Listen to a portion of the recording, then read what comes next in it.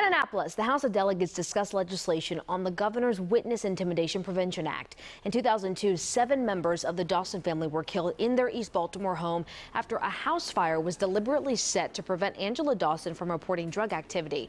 City State's Attorney Marilyn Mosby says 35% of cases dismissed in her office are because of a lack of eyewitness cooperation. Now, if this is passed, the Witness Intimidation Prevention Act would make the offense a crime of violence, leading to stiffer punishments.